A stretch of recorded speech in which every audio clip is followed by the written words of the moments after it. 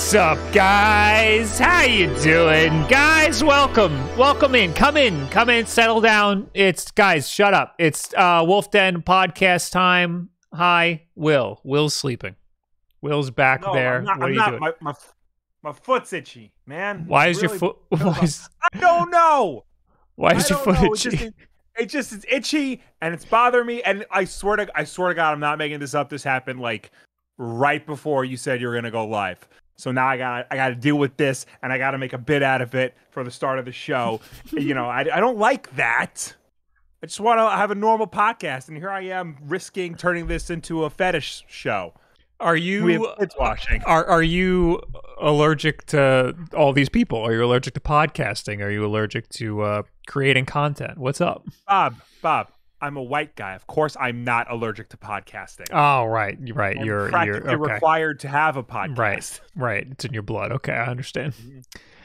Are you good? I thought there was more to this bit. I'll be okay. I'll learn to live with it. I thought this was like a Sonic tie-in or something. Like he's always running. He's got athlete's foot. I don't know. He probably does. Well, anyway, hi everybody, and Will's foot. Welcome to the podcast. A special thank you to Luke Antone with the 32 months. Bad news, guys. My uncle who works at Nintendo said there's going to be no more directs ever. You know what? You said bad news. I don't see a problem with that. War Machine, thanks for the 2 months. Sup?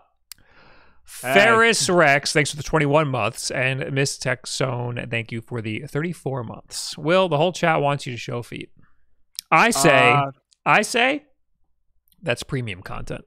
You have to subscribe at the premium tier for that. Yeah. I was going to say, platinum members only. So, listen, there's a lot of news, but none of it is main topic worthy. So, the title of this is, I don't know, man, we're still waiting for a Nintendo Direct because we still are. It's been rumored to be... We're getting one, like, this week, right? But hold up. Okay. Just pause. It was rumored to happen last week. Mm-hmm. That obviously did not happen. But last week, everyone was saying, no. It's going to happen on the 29th.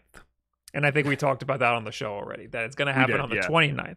What nobody expected was Nintendo to come out the other day. Was it yesterday? I think it was yesterday. I think it was yesterday. They came out and they were like, yo, fuck all y'all, XENOBLADE Direct. It's happening Wednesday. A 20-minute presentation on Xenoblade Chronicles 3 and only Xenoblade Chronicles 3. Do you remember the last time they did a 20-minute presentation on Xenoblade? It was like that old guy, that old like turtle thing. Talking and explaining all of the game mechanics for like 20 minutes. There's not a chance in hell I'm waking up tomorrow to watch this. Yeah. But, I mean, there's still a chance that we're getting a Nintendo Direct next week anyway. This is a Xenoblade Direct. Nobody rumored a Xenoblade Direct.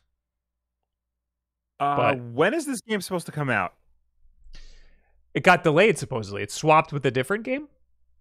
I think they did. I think it was because Final Fantasy was also having a game coming out around this time. So that was the rumor. So they moved this. Did they move it up? They might have moved it up. They, according to Google, it's scheduled for release July 29th. Oh shit! They did. Okay, so I'm pretty sure this is supposed to release later in the year, and then they moved it up. Okay. And they swapped Splatoon. It says Strongest Journey. They put Splatoon there. Or he said because of Splatoon. But I think it was because of a Final Fantasy game they didn't want to overlap with. It was initially set for release in September. It was later shifted to July 29th. Doesn't say why.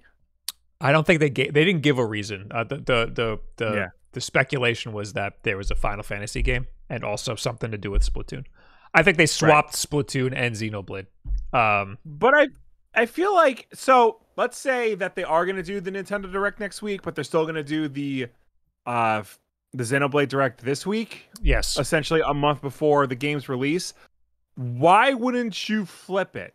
why wouldn't you have the general Nintendo Direct this week and then the Xenoblade specific game Direct closer to the game's release, so that this way it's fresher in people's memory when they go out and get the game?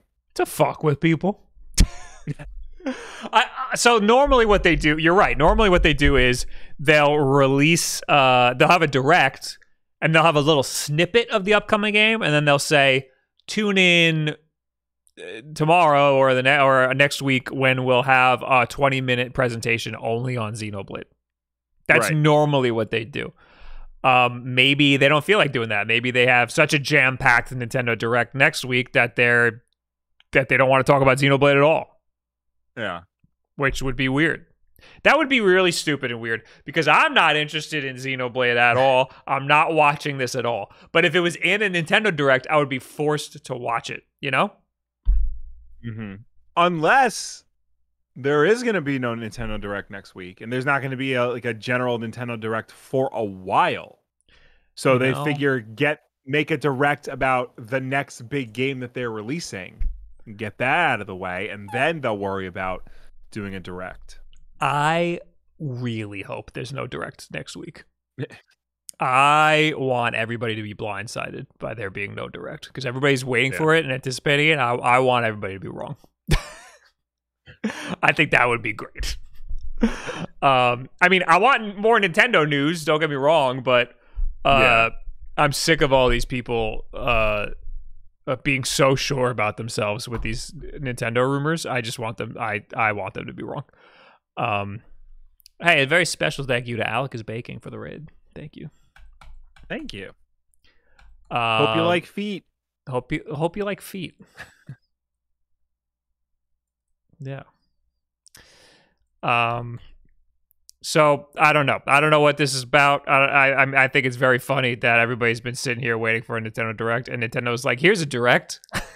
This is what you wanted, right?" Yeah. But yeah. So hopefully, but next week it's rumored to be the 29th, so we still won't talk about it on this show. Yeah. It might be like a next day thing. It might be like it'll probably be announced on Monday, and then then we'll have to talk about it happening, but it will be too early to comment on it. Yeah. But luckily, I have another podcast called the Nintendo Podcast that goes up on Thursdays, so we'll have time to talk about it there. Anyway. That's all we have to say about there being a Nintendo Direct. We're still waiting for it. So there's plenty of news otherwise that we need to talk about that isn't Direct related, though. Yes. The first thing you have here is that there's going to be 30 free games on Amazon Prime. Yeah. So this will be part of their every year the good Lord Bezos blesses us with Prime Day, 2 days of the week where Amazon has a lot of crappy sales. Like, they've been getting worse and worse every year. But this year, Prime Day giveaway also features up to 30 free games, including the Mass Effect Legendary Edition and more. Whoa. Amazon Prime members will be able to claim over 30 free games as part of this year's Prime Day promotion, including Mass Effect Legendary Edition, 2021's compilation of the original Mass Effect trilogy, and recent Codemasters racing game Grid Legends. Prime Day will be held July 12th to the 13th this year. Yes, that's 2 days. According to Amazon, while the promotion's running, Prime subscribers will be able to download over 30 PC games for free via the Prime gaming service. Other featured titles are 2019's Need for Speed Heat and a trio of classic Star Wars games, Jedi Outcast, Jedi Academy, and Republic Commando. In the run-up to the big days, over 25 indie games will be available to Prime members for free starting June 21st. Standouts from this selection include several SNK classics like Fatal Fury Special, Metal Slug 2, Samurai Showdown 2, and a couple of King of Fighters games, cult platformer The Gianna Sisters Twisted Dreams, and college and puzzle adventure Hue. Prime Gaming is one of the strangest and most easily forgotten offshoots of the sprawling Amazon Prime service. It mostly offers free DLC items and in-game boosts, plus a handful of older PC games at any one time. It's no Game Pass or PlayStation Plus, in other words, but it will be worth remembering to log in during Prime Day to claim some freebies. That's like a whole month away, it feels like. It's like 3 weeks away. Got a while till that happens. Here's the full list. Yeah, it's still a big deal because Amazon's giving away free games. You know, if you're a PC gamer and you don't have any of these games, it doesn't look like it's going to be part of like their Luna a subscription or anything. So just get them. Yeah, no, that's fantastic. I mean, so they give away free games every month. Just like if you're new to this show, hi, welcome. My name's Bob, and that's Will over there. Every month at the beginning of the month, we talk about how there's free games that you can claim if you have any of these online services like Xbox Live, PlayStation Plus, and Amazon Prime also has ones that they give away for free. Usually they're not that great. Sometimes they're pretty great. We're mostly console gamers here, so we don't often talk about the Amazon stuff, but we do sometimes when it's pretty good. This is part of that. Now, on Prime Day, they're giving away the whole 30 of them. Notably, Jedi Academy and Jedi Knight 2, Jedi Outcast, some of our favorite Star Wars games of all time. Yes. Also, Republic Commando, the cult classic Star Wars also tactical great. Shooter. Yes. That is also a great game. I have friends who've been playing Mass Effect Legendary Edition. That includes, of course, Mass Effect 1, 2, and 3, and they love it. So if you were into those games back in the day, or if you need a space RPG, that's the trilogy to get. As for the indie games, I don't really see any that jump out at me, honestly. I think people like Death Squared. Otherwise, I don't really see anything that's crazy. What's 10-Second Ninja X? That sounds fun. Am I gonna like this game? I mean, I recognize like they said, the SNK games, King of Fighters, Samurai Showdown, Metal Slug 2, very good game. The Gianna Sisters Twisted Dreams I am familiar with. So people might want to check that one out. That's a fun little platformer. A 10-Second Ninja looks kind of sick. Okay.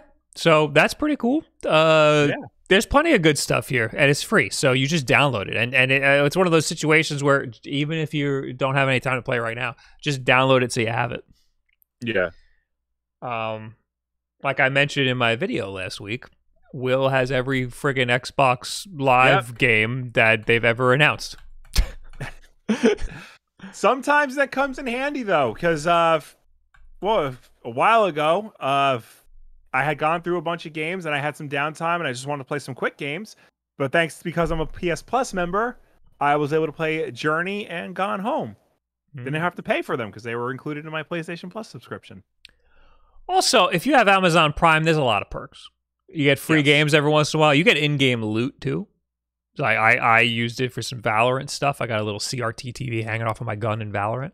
But also, you get a free subscription here on Twitch. So if you're listening to this, if you're a frequent listener over on iTunes or YouTube or whatever, and you have Amazon Prime, make a Twitch account, go over to Twitch, and link it, and then just do the little... It's this button. It's not going to look like this over on your side. It's this little button right here. You click on that, and you could do a free subscription. And help support us for free. You don't have to do anything. You don't have to pay anything. And you have to do it every month. You can do it every month. You get a free subscription to any Twitch streamer, and you have to do it manually every month. It doesn't auto renew. So this is your reminder to do that if you'd like to help support us with no additional cost to yourself. Anyway. There's also new games coming to Game Pass. I put that up here because I thought it was relevant. So this is for, I guess, the second half of June. We're getting the Shadowrun trilogy. We're getting Total War 3 Kingdoms. We're getting, on June 23rd, FIFA 22. And on June 23rd, we're getting, Naraka Blade Point. Now that's the game that was in the Xbox showcase Yes. That's the 60-player battle royale that I'm actually pretty interested. Yes. I'm interested in that. So that's in 2 days. Okay. Yes. I'm gonna give that a try. Yes, and on July 1st will be Far Cry 5. So if you're not bored of the Far Cry games yet, play that. So wait, what was the one that was in the Prime games last month? There was a Far Cry game that I kept confusing with Assassin's Creed. 4. Far Cry 4. Oh, so this time we're getting 5 in Game Pass. Okay. Yeah. I've heard 5 isn't bad for a Far Cry game. I haven't played it. I've been tempted to play it, but I was so disappointed by the fact that Far Cry 4 is literally just Far Cry 3 in a different country. I played Far Cry 5 and I played like a few hours of it. It was exactly the same as Far Cry 4, which was exactly the same as Far Cry 3. So I stopped playing it after a little bit. Okay. I saw a cool thing where like a bobcat just attacked a car or something, and that was cool. Or no, I think it was like an eagle attacked a bobcat. I don't know. I witnessed like a wacky like environmental like onslaught, but yes. I mean, it's all the same game. Did we say Turtles Shredder's Revenge? Shredder's Revenge is part of Game we Pass. said that. I think we said that last week, or we said it when we found out that Shredder's Revenge was going to be part of Game Pass. I am playing it on my Switch, and it is fantastic. Absolutely fantastic. I want to play it. I haven't played it. You know what I decided to play instead? Neon White. Oh, I know that game. It's honestly fucking awesome.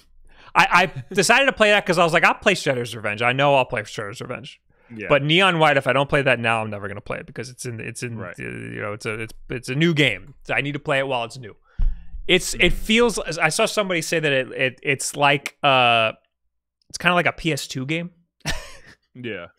Like it's so hard. It looks like it's so hard to describe. It's like a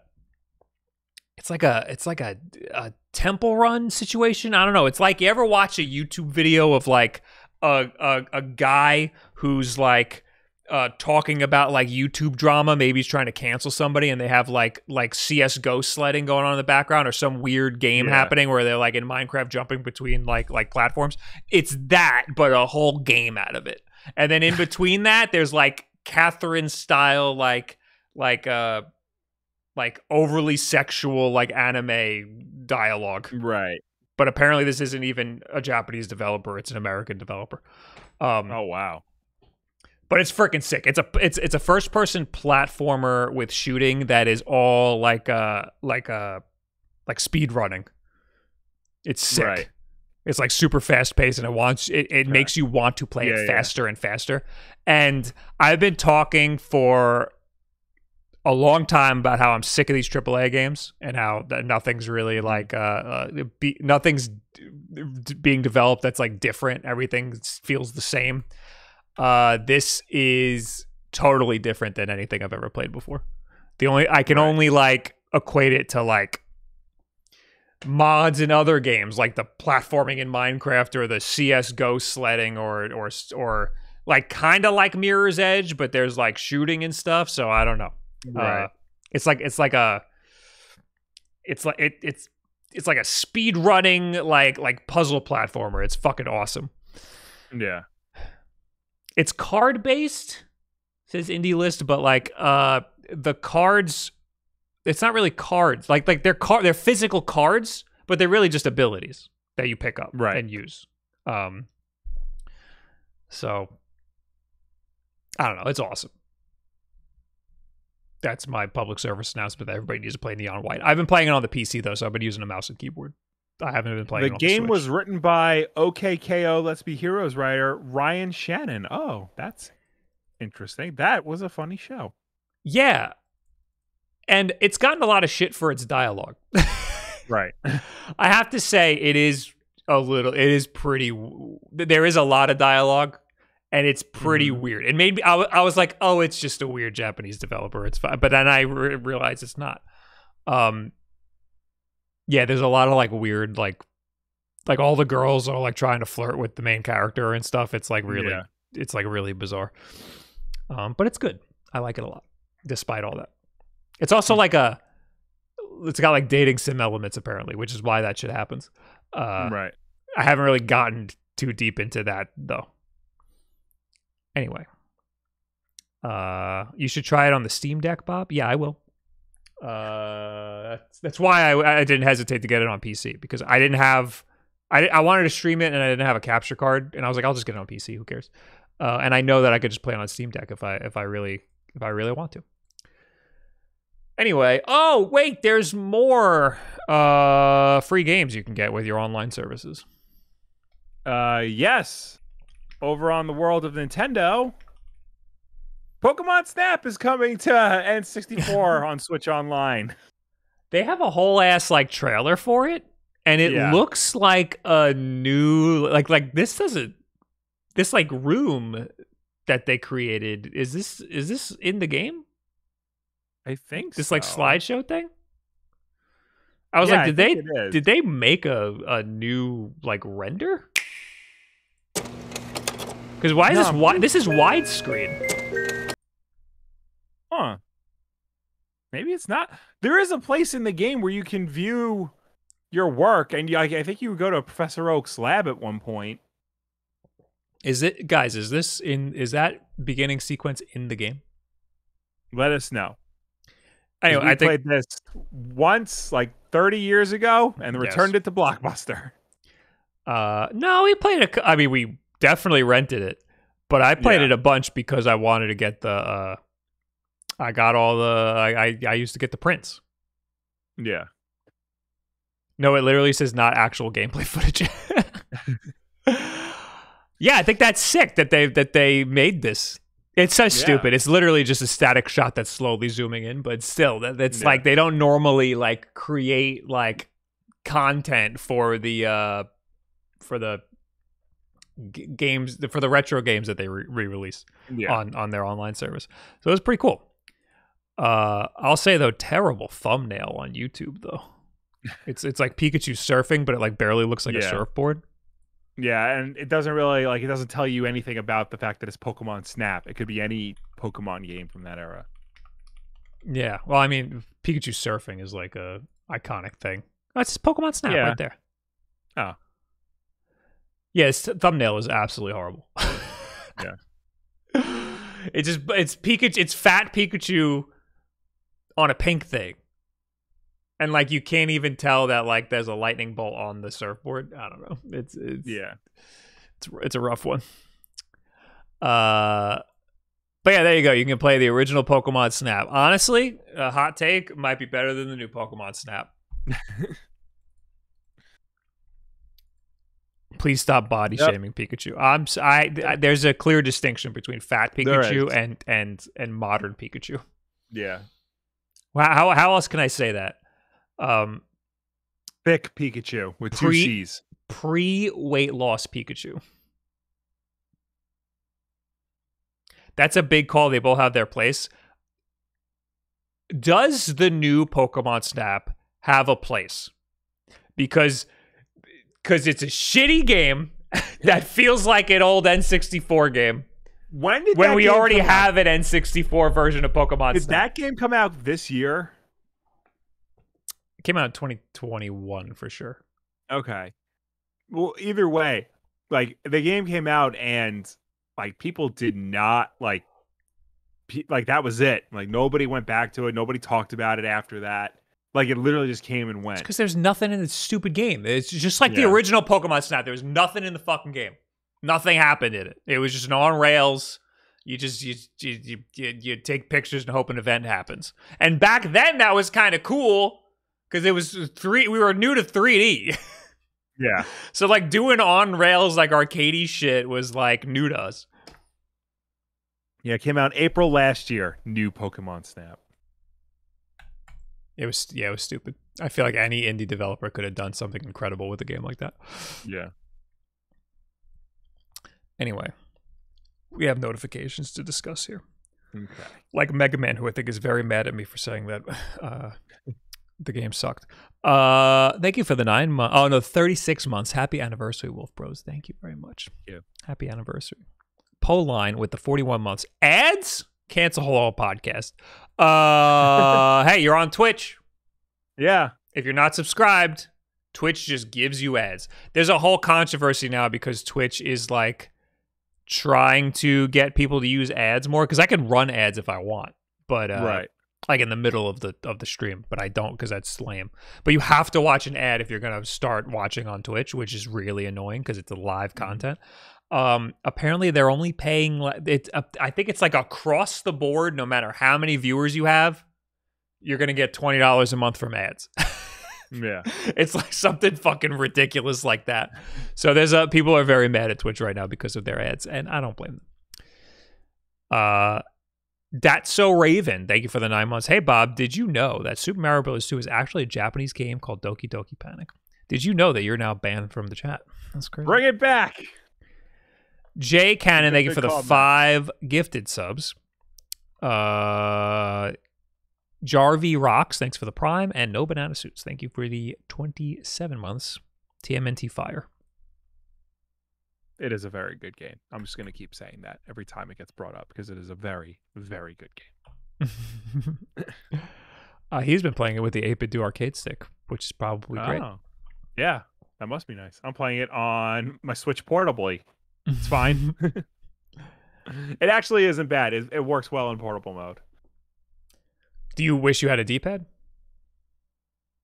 No, I mean, I've been using the stupid like face buttons as a D-pad, and it like that hasn't really hindered me in any way. Okay. So I think because like if I want to go up, down, left, or right, I just go up, down, left, right. I don't need to do like any like fancy diagonal moves all that much. If I really need to, I'll use the thumbstick. Okay, remember all that stuff we talked about, how Sonic Frontiers doesn't make any sense when they say it's an open zone game. It's either open world or it's not. Yeah. Well, now there's some more explanation for us. They tried to explain it. I don't know if they did a good job, but we'll see. I'm going to bet that they did not do a good job. Sonic Frontiers will be the first new 3D Sonic game since 2017 Sonic Forces. Unlike previous level-based endeavors, however, Sonic Frontiers will be the series' first title to boast a vast and freely explorable world, which Sega has referred to as open zone. So why is it open zone as opposed to an open world? Director Morihiro Kishimoto told IGN all about it. Kishimoto refers to open zone as Sonic Frontiers' secret weapon. Level-based platformers often have a world map. Our open zone is a world map, only we've made it entirely playable, Kishimoto stated. A playable world map that includes stage-like elements is something that hasn't really been done before, so we had to come up with a new name. What is often defined as a world in other level-based platformers is called a zone in Sonic games, so we took that and combined it with open, which refers to a freely explorable field. So that's what open zone stands for. Kishimoto sees the open zone as an evolution of the traditional world map, of course, one that has been tailored to match Sonic's high-speed gameplay.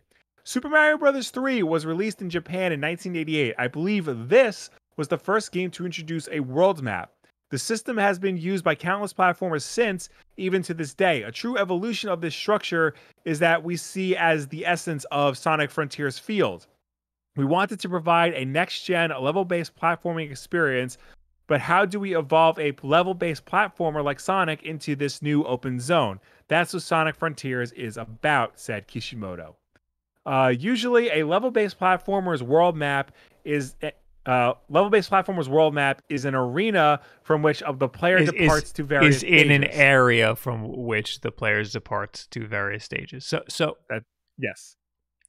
So it's like an overworld. Yes. Basically, what he's saying is that the whole game is basically Peach's Castle from Super Mario 64, except with actual obstacles and enemies and whatnot. But that's just fucking open world. I know. So it seems to me he didn't want to call it open world because because there's it. I don't know. Like it's like a terminology. I don't know. Like he didn't want people to confuse it with the world map, which would never have happened anyway. I think this is what it boils down to. If you rewind a little bit, when he says what is often referred to as a world in other level-based platformers is called a zone in Sonic games. So we took that and combined it with open. So it's an open world. It's just because in Sonic games there are zones. Wait. It's open zone. I know they call them zones in Sonic games. Yeah. But it's not the same. Like a zone in a Sonic game is a level. Yeah. Where is that in this? I need to dissect it. Oh, I hit a button. Oh no. It's up. It's above the video that says Sonic Frontiers preview the first hands-on impressions. A playable world map that includes stage-like elements is something that hasn't really been done before. Yes, it absolutely has definitely been done before. So we had to come up with a new name. What is often defined as a world in other level-based platformers is called a zone in Sonic games. He's talking about Mario. Yes. World 1-1. So the world is there's 8 worlds in the original Mario Brothers. Yeah. So in Sonic there would be called zones. Right. Like Ice Cap Zone Act 1 and 2. Yes. Okay, but that has nothing to fucking do with the term open world game. That's a completely different thing. I think a better explanation for this would have been how Mario Galaxy's levels are designed. Like New Donk City, is open. You can go around and you can do missions and you can platform on it, but there's no structure, so to speak. Like you can just go around and explore at your own pace and complete missions as you see fit. That's what open zone sounds like to me, except instead of it being level by level, it's the whole game. When I first heard this term, I assumed, okay, it's not open world then. It's not. Because they're making an excuse already. That means it's not open world. After hearing this explanation, it sounds like it is open world. They just wanted to take that term and Sonicify it. Because they wanted to use zone, because zone is the way that Sonic calls his levels. He calls them zones. So instead of an open level concept or an open world concept, it's open zone because it's just using Sonic terminology. That's what it sounds like to me. Later in the article, he says, the open zone stands central in Sonic Frontiers gameplay, and the game's levels exist as elements within this area. From grinding rails to platform objects, loops, and so on, the open zone is packed with the athletic action we love in Sonic games. So, yes, it's an open world that's been Sonicified, which means it's now an open zone. Yeah, like that's not unique. Like I don't know what he thinks. Like open world games are designed to have all of those fucking things in there. They're just designed in a way that it's invisible. You don't see the level design because it's all packed in, Yeah. Like I saw this great video that has it's a bit of an aside, but I saw this great video about how like you ever be playing like a first person shooter and it's all calm and quiet and you're doing like story based stuff and then all of a sudden you walk into an area that's open and you see a lot of cover and you're like, oh, there's gonna be a boss fight here, or there's gonna be like I'm about to get into a fight here. The best games like Red Dead Redemption, for example, hide that stuff so you don't know that the area that you're in is designed to have a bunch of cover in it. So yeah, open world games have levels in them. They're just hidden amongst the whole rest of the world. This game did a shitty job of hiding the levels. It's just there. They're just like, they look like they were just plopped right in. Yeah. I mean, from what I've seen from the gameplay, it doesn't look like you like blip into a zone. It looks like it is truly open world from what we've seen. Yeah. It's just the weird terminology that they want to use to Sonicify it. Yeah. I'm not saying that the game's going to be bad necessarily. I'm not saying that the elements that they put into it, the level elements, are going to be bad. I'm just saying they didn't like hide it in the open world. They just plopped the elements in there. And I mean, look, if they wanted to just plop the elements right in there, I think that's fine.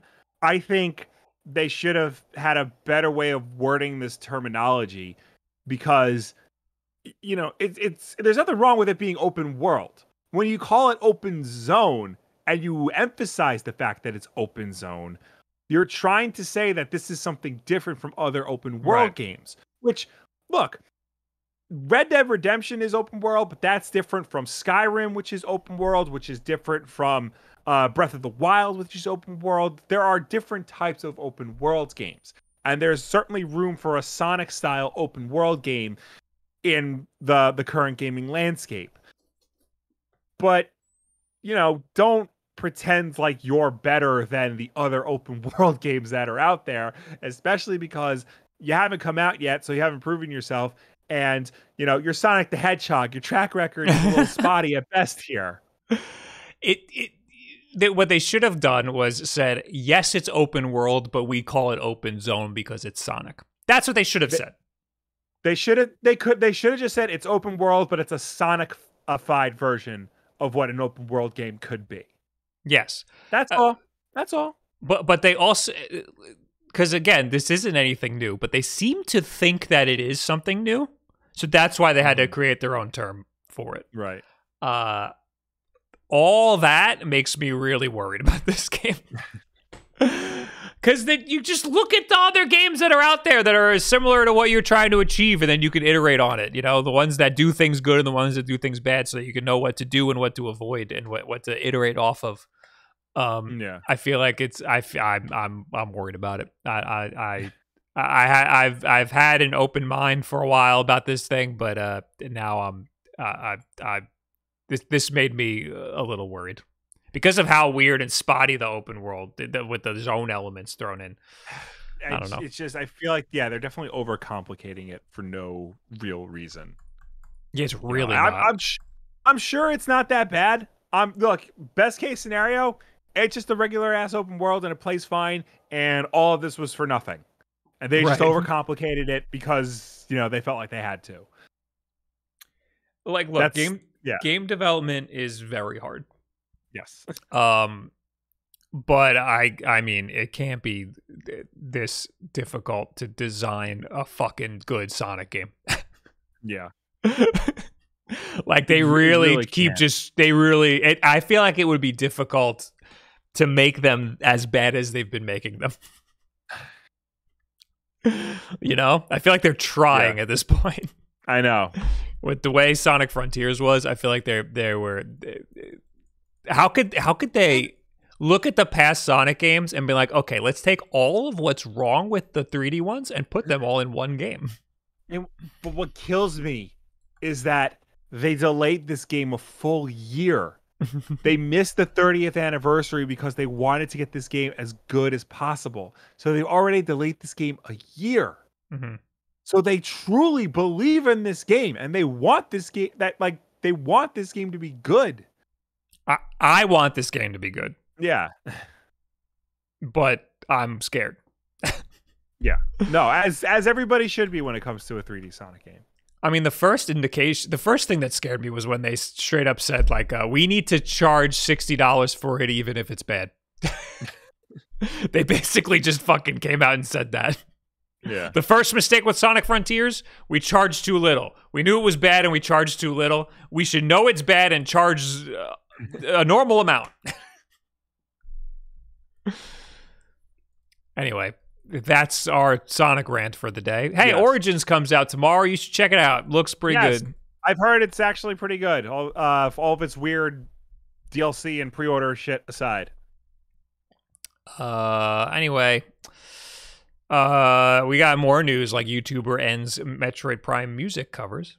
After guess who gave him a little trouble.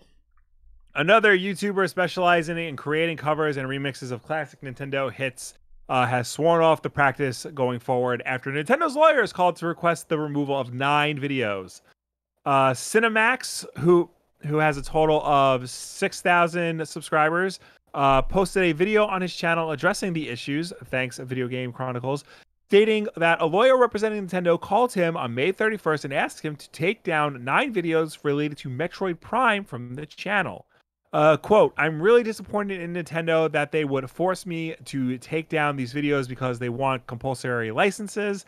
I think it's important to point out that this only applies to music that's copyrighted by Nintendo. My research videos about the music from Metroid Prime, as well as music done in the style of Kenji Yamamoto, those things are all okay because that's not copyrighted Nintendo music. However, a recreation cover or just a cover in general of any sort of remix, that unfortunately cannot be done without compulsory licenses.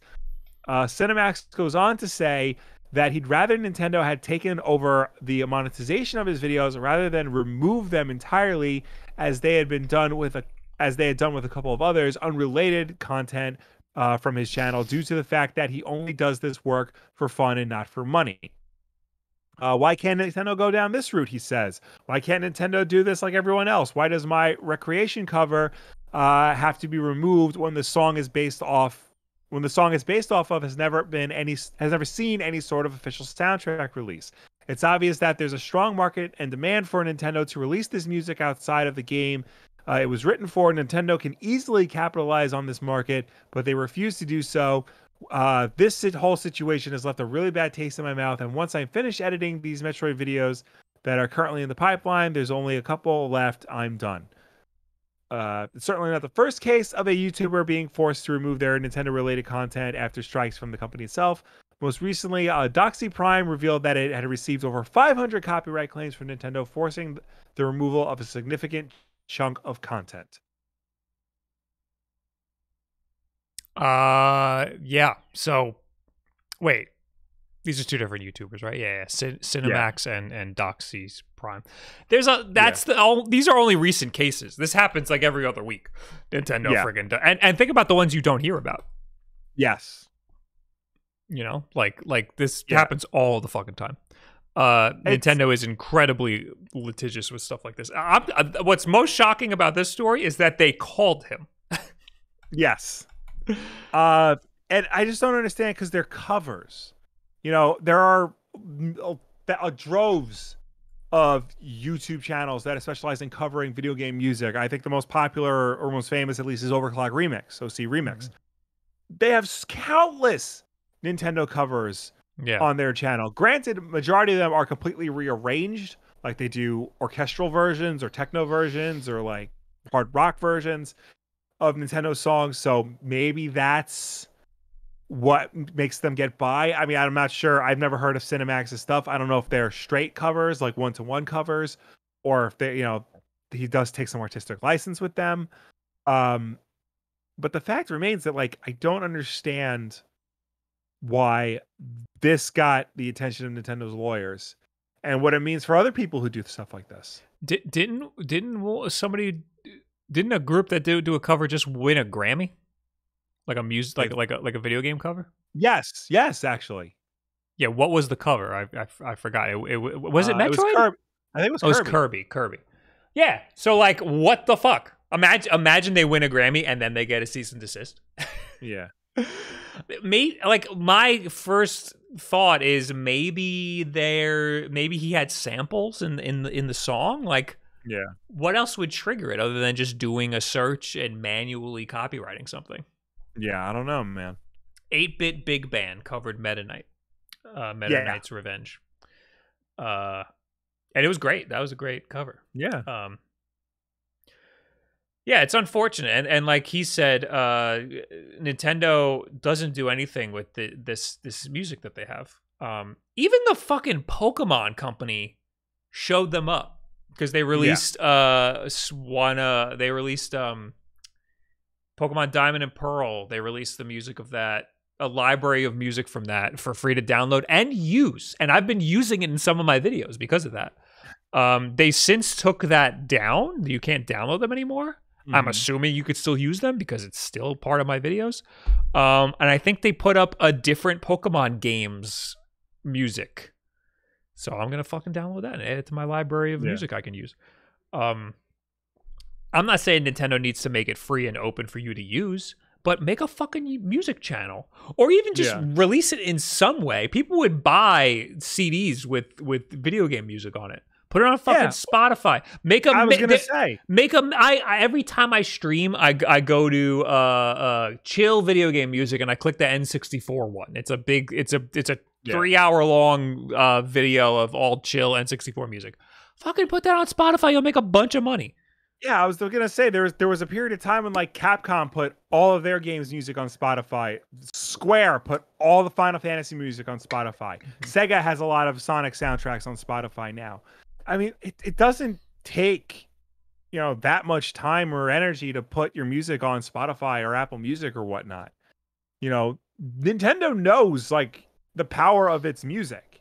So why they're not utilizing it to this extent is beyond me. I understand like not wanting to put effort into something, but literally do anything. Like all of the art you've created in the past is just fizzling out and dying for no reason. Yeah. Like every other month we get drip fed a game on Nintendo Switch Online. Like just give us what we want to play the games. We want to give you money. Just let us do it. Yeah. Anyway. And that's without even talking about how they copyright strike fucking everything that they see on YouTube, which is already a problem for creators and stuff. I haven't gotten a Nintendo copyright claim in a while, but I almost never get them on the main channel because I avoid shit like that, but on the podcast channel all the time. If I like play a trailer, sometimes it'll just be copyrighted. Yeah. I have a lot of old VODs that are streams on this podcast channel. And every once in a while, I'll get a notification from an old stream that got C&D'd, which is hard, which is very bad for the channel. Like I should just delete all those old VODs, but I just don't care.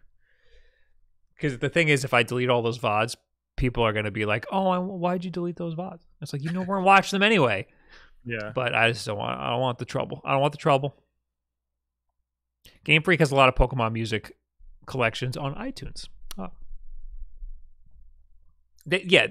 think the Pokemon Company has done more for games preservation than Nintendo has. Yeah.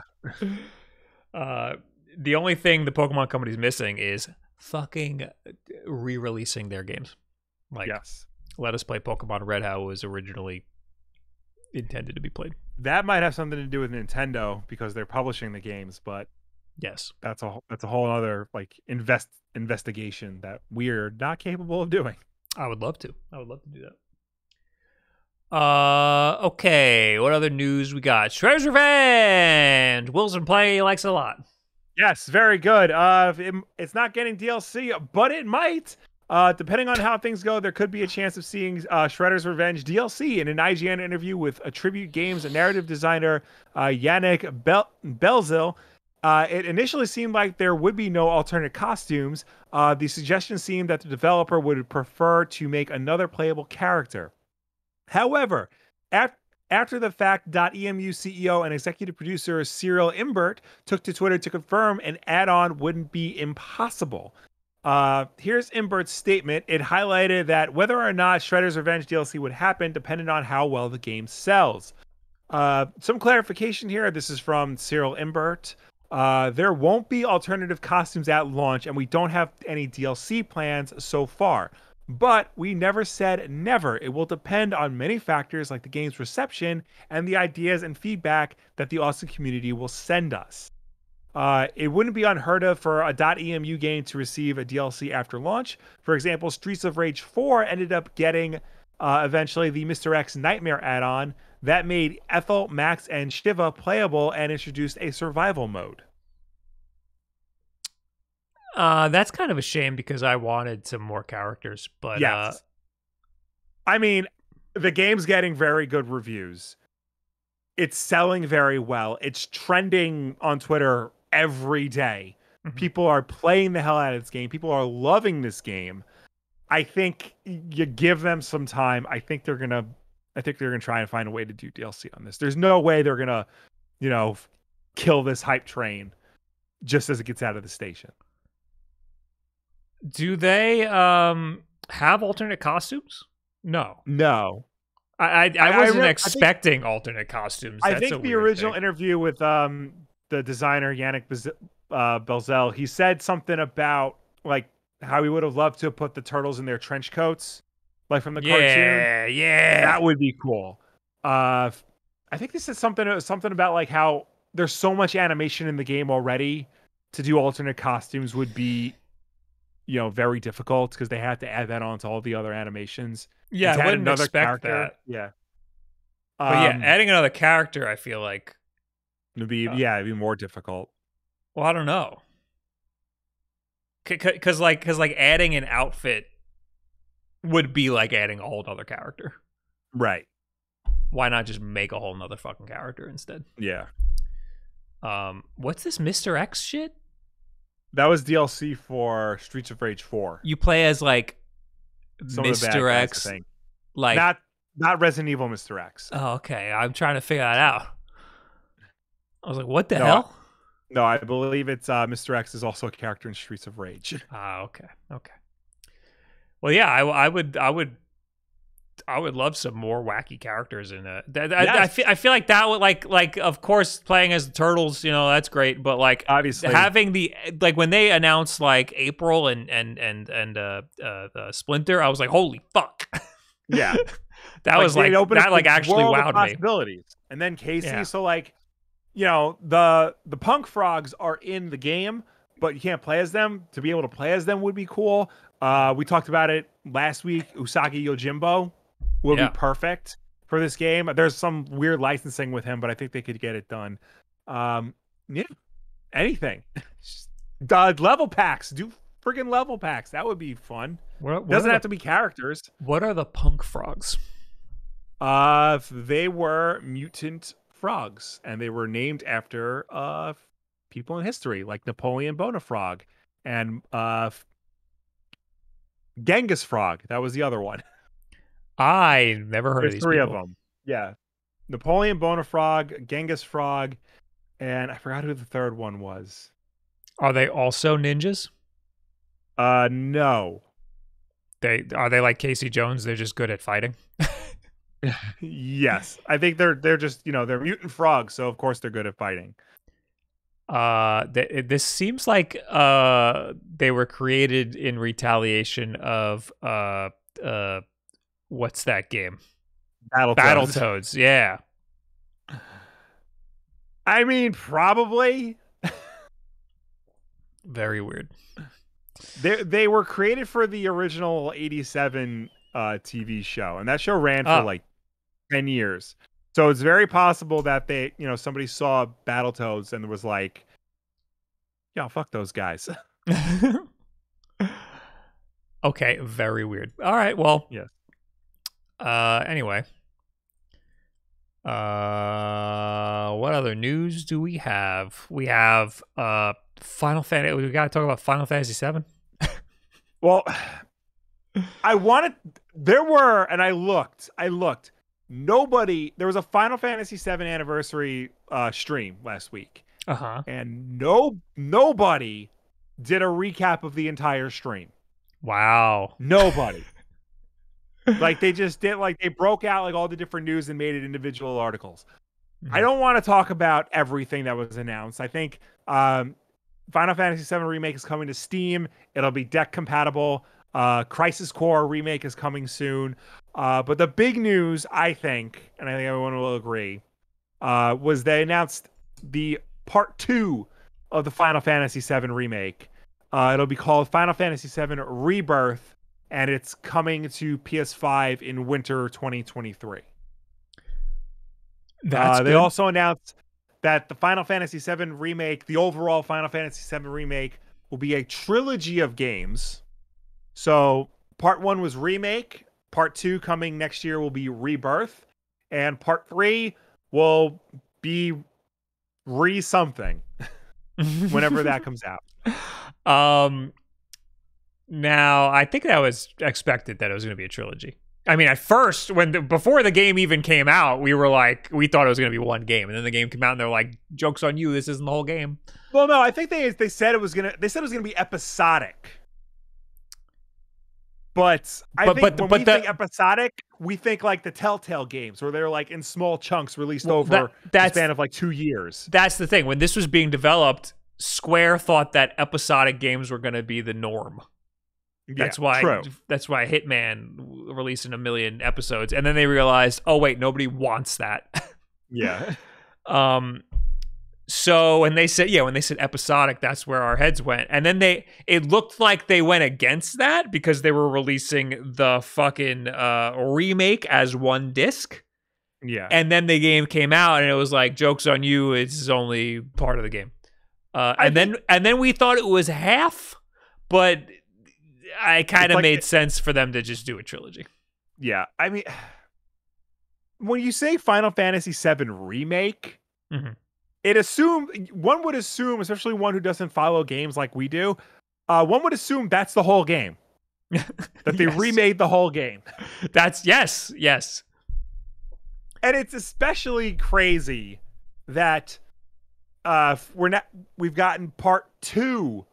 We're getting part 2 of a remake of one game next year, when by the same time next year, Capcom would have remade 3 Resident Evil games in total. So this is made even more confusing because this thing that they have at the end here. So I guess this is everything they announced. You have Final Fantasy VII Remake Intergrade. Yeah, that's like the DLC for Final Fantasy VII Remake. Yes. Okay, and then Crisis Core Final Fantasy VII Reunion is out this winter, which is something completely different. Crisis Core was like a side game to Final Fantasy VII that didn't come out until years after Final Fantasy VII. Right. I remember that because there was like shooting, and I was like, oh, cool, maybe I'll be interested in this, and then I never got it. Final Fantasy VII Rebirth is the next one of the Final Fantasy VII Remake, and that is next winter. Yes. Okay. What's the one that they announced that was like chibi Final Fantasy VII? Whoop. I don't know. I'll have to give me a second. I'm checking out Reunion. Yeah. This is going to be on Nintendo Switch. Final Fantasy VII. This just looks like Final Fantasy Crisis Core Final Fantasy VII Reunion looks like Final Fantasy VII Remake. Yeah. No, Crisis Core was a PSP game.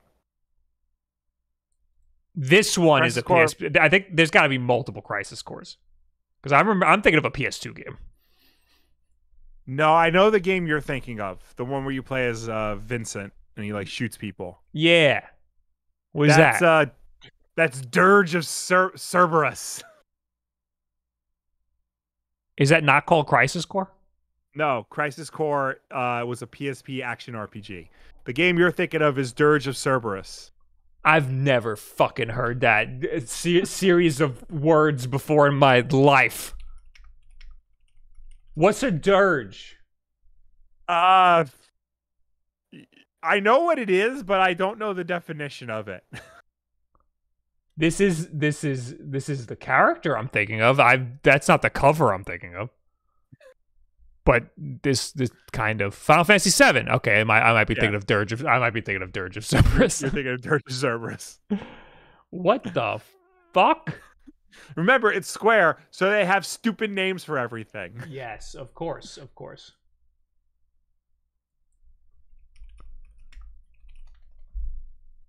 Okay. A dirge is like a song of mourning. Okay. Yeah. I'll add that to my vocabulary.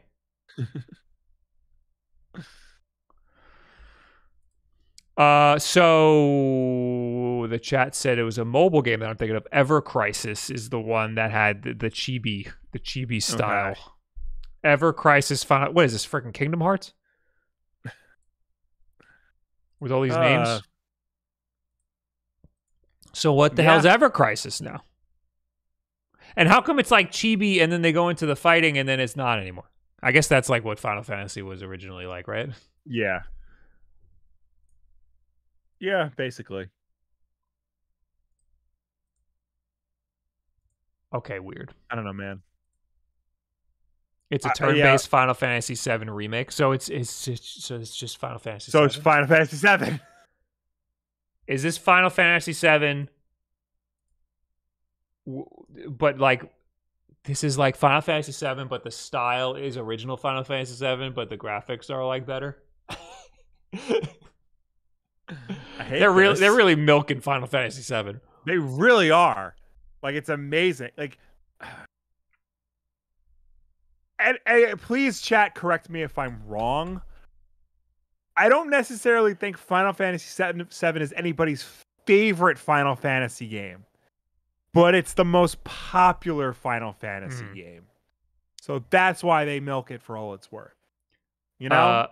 Dragon Armor says, Ever Crisis is a turn-based Final Fantasy VII, but retelling all the Final Fantasy VII stories. Now, correct me if I'm wrong, but isn't Final Fantasy VII fucking turn-based? The remake isn't. No, the remake is like some action hybrid thing. Right. This looks like original. This looks like if they took the original game and remade it. Yeah. Which is stupid because they did that. This looks like they remade it in a different way than they already remade it. That's what it looks like. And they're releasing them both at the same time, so it's even more confusing. But I guess this is mobile, so you can play it on mobile. Well, they did release Final Fantasy VII on mobile. Yes. But it's not remade. It's just it's like the ROM. The original Final Fantasy VII is on Switch, so that's mobile. And Final Fantasy VII Remake will be Steam Deck compatible, so that's mobile as well. It's technically the PC port is what we're getting. Is what we have on mobile and on Switch. But it's like the old PC port. Yes. So you can play... Listen, if you've ever wanted to play Final Fantasy VII before, there are so many different ways you can play it. This is for all the people who complain that they were changing the battle systems to Silent Mongoose. Yeah. Apparently this has loot boxes also. Of course. I don't know how you can shoehorn loot boxes into Final Fantasy VII. Oh, I'm sure there's a way. I'm sure they can find a way. Every time you beat a random battle, you get a loot box. You can trade it in for a better one. Also, how come Sephiroth is like hanging out with you? Like, what's that about? I didn't know that happened. He's just like chilling with you, and then you fight him at the end. I don't know, man. This game is like so like impenetrable to an outsider. I don't know.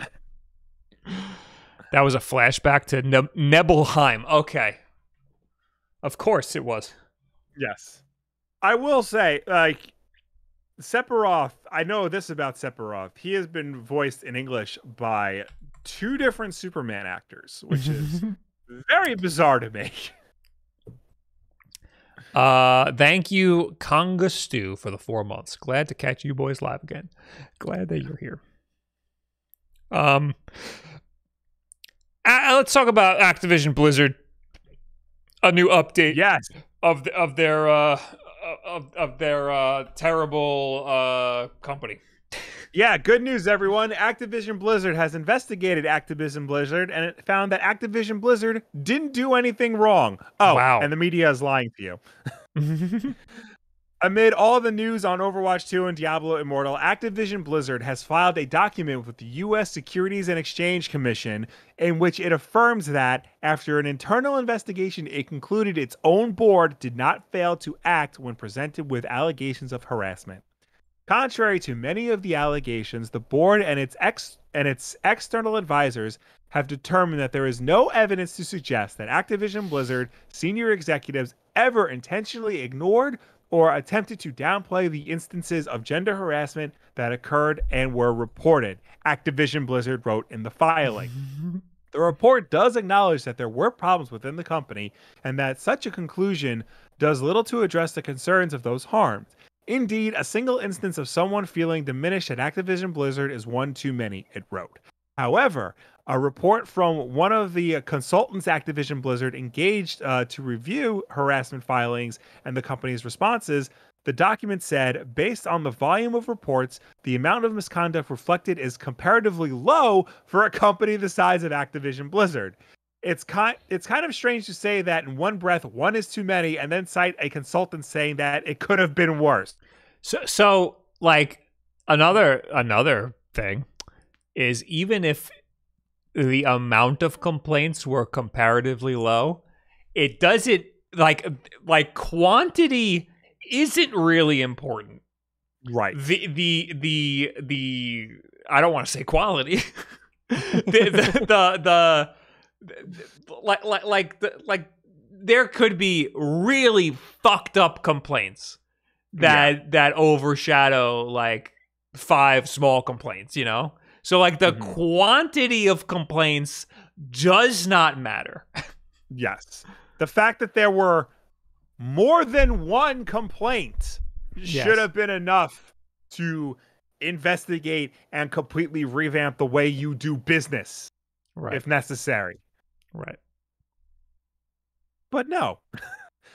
Later it says, it must be said that the company has been the subject of an unrelenting barrage of media criticism that attempts to paint the entire company and its many innocent employees with the stain of a very small portion of our employee population who engaged in bad behavior and were disciplined for it, the company wrote. Much of this originated with the highly inflammatory made-for-press allegations of the DFEH, the Department of Fair Employment and Housing. So, I mean, the whole thing is that, first of all, not all of these employees were disciplined. Right. And second of all, it was your fucking CEO. Yes. like that's, it wasn't just a small subject section of employees. It was your whole ass CEO. Yeah. When like, you know, when a few bad apples includes the roots of the tree itself. Yes. It's time to like plant a new tree in a new field. Yeah, no, this is completely warranted.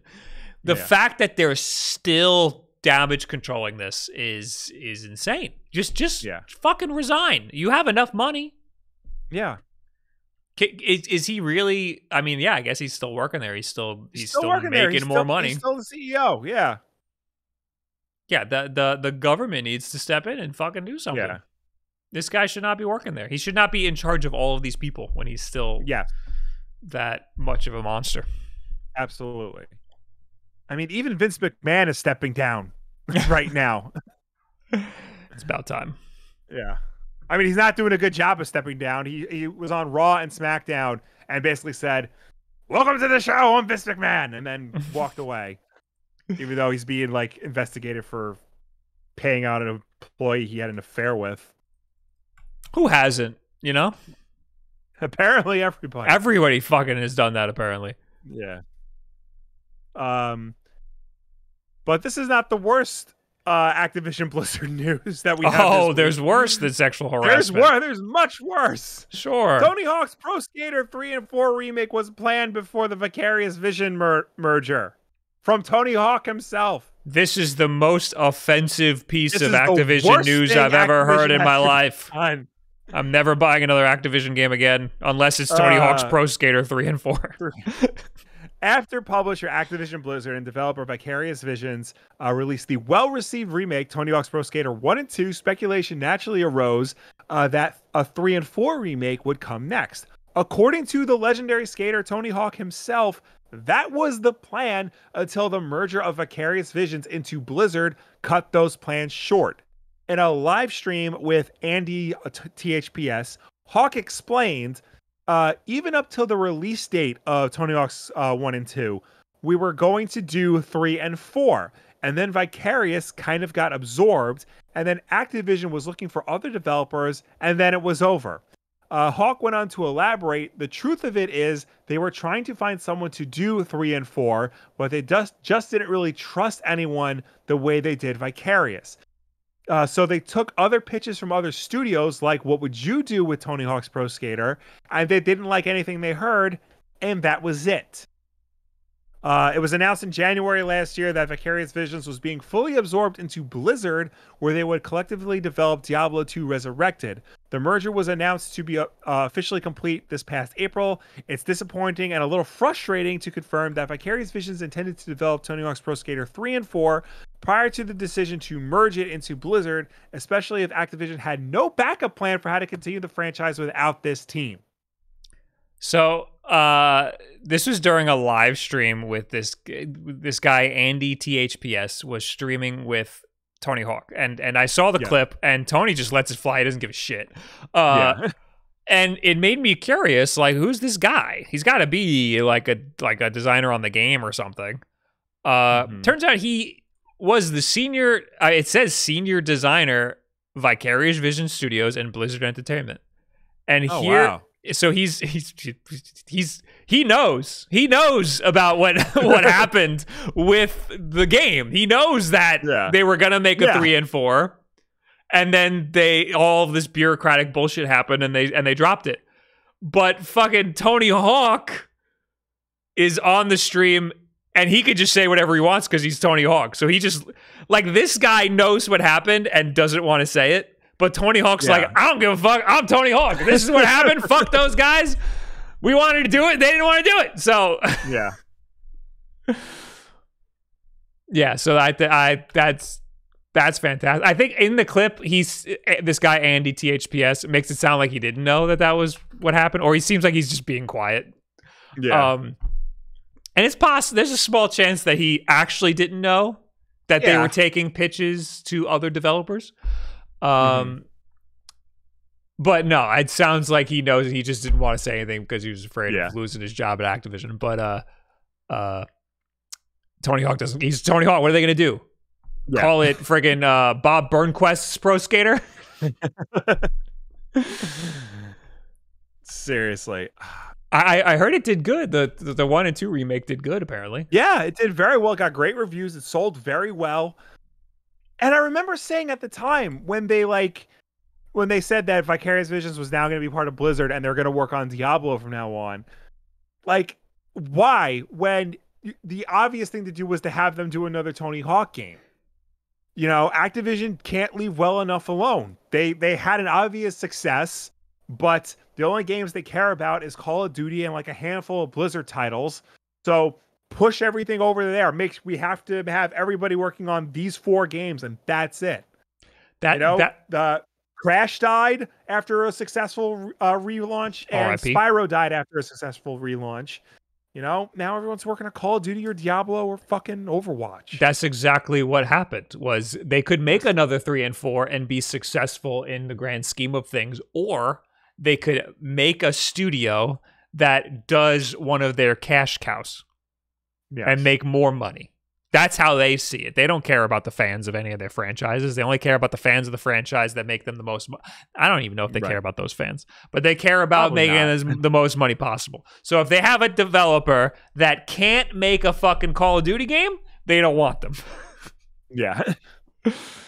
So what happened with Crash, says Jumanji? They make... They put up the compilation, 1, 2, and 3. Then they did Crash Team Racing remake. Then they did Crash 4, and I believe that studio got moved over to Call of Duty. Toys for Bob. Yes. Yeah, they're doing they got moved over to Call of Duty. There's rumors of a new Crash coming out. Apparently there's a whole bunch of controversy that everybody's been rumoring about a new Crash for like ever, and it never happens. Everybody at every developer at Activision is working on Call of Duty, or in this case, I guess Diablo. So, and you know what? Everybody's pissed off at Diablo Immortal, but I bet it's making them a fuck ton of money. Yeah.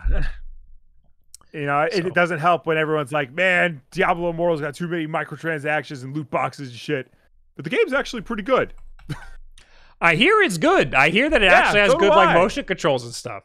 Yeah, I heard it's excellent, but like, just make sure you don't buy anything.